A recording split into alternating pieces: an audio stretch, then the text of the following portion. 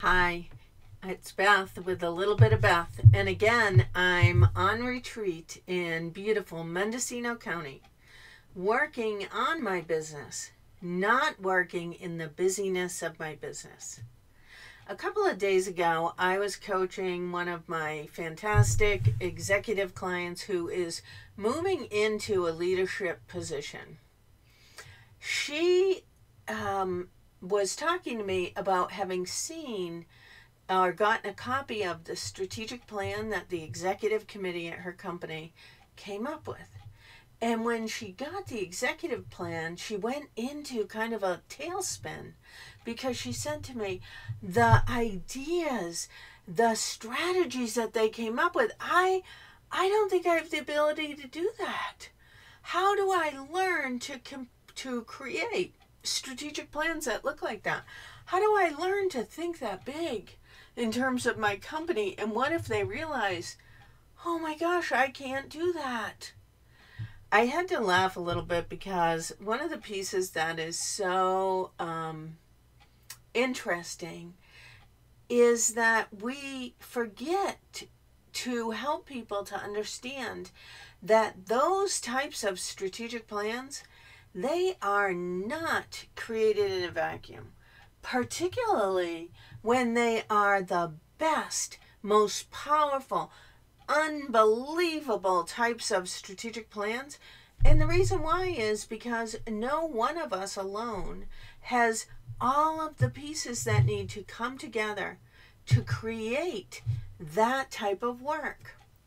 And so I asked her, I said, how many people do you think are on that leadership committee, that executive committee? She said, oh, I know for a fact there's 10 people that are on that. And so as she said it, she had an awareness. She's like, oh, that's a combination of the 10 brains in the company coming together. And I said, yes, it is. But not only are they coming together, they're negotiating. They're having tough conversations and dialogues.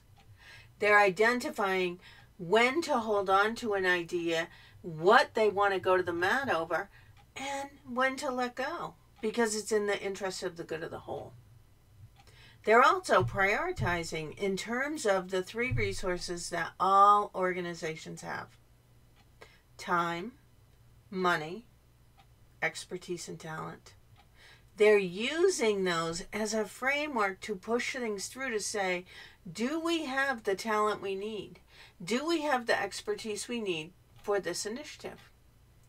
Do we have the money that we need to fund it? And if not, what do we want to let go of? How do we want to prioritize this? Or how do we get more money to fund the initiative?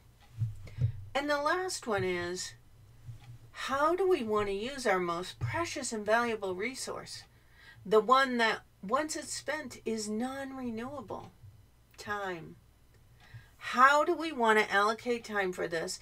And in the allocation of time for this, what opportunities are we willing to let go of? And the most important question of all, I said they're all most important, but that's because they are all most important, all of them. How will we make decisions when new opportunities present themselves around whether we want to add them to the plan or not? Whether they're the right opportunity for us and at this right time, and how will it utilize those 3 pockets of resources? As we talked about this, she came up with a brilliant idea, and I supported her through the coaching process on this.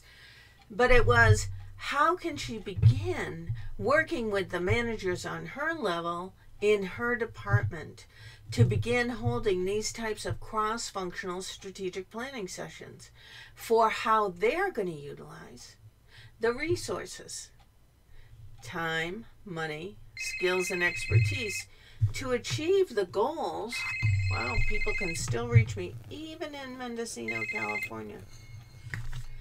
To achieve the resources and goals that most need to be taken care of to get the things done in their department. So it was a great opportunity, and I love being able to have this dialogue with her. And now the beauty of my work is I get to share her learning with you so that you too can begin thinking about how collaboration, co-creation can support you to have a bigger, more valuable approach to achieving your goals and solving the problems at your level. All right, that's it. Beth signing off from Mendocino, California.